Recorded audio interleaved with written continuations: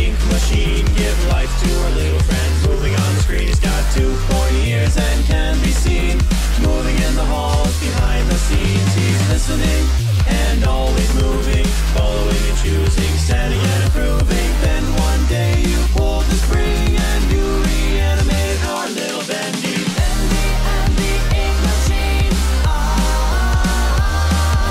In a way you've never seen. Bendy and the ink machine. Better watch out, or he'll make you scream.